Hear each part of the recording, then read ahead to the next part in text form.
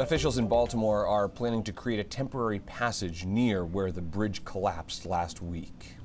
Federal officials say the temporary channel will let ships access the port while a permanent solution is worked on.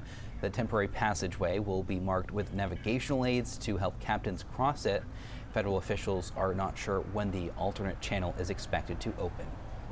And a man who crossed the Francis Scott Key Bridge just before it collapsed is sharing his experience. Larry Desantis says he was driving to work early Tuesday morning, roughly 10 minutes before the collapse.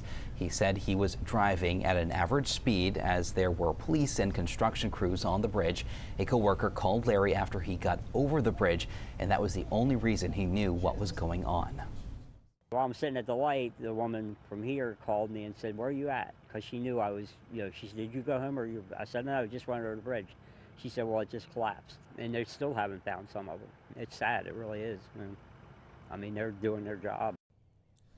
Larry says he is still in shock, especially because he knew some of the people working on the construction crew who died in the collapse. He said he drove right by them moments before. He adds that he is grateful to be alive.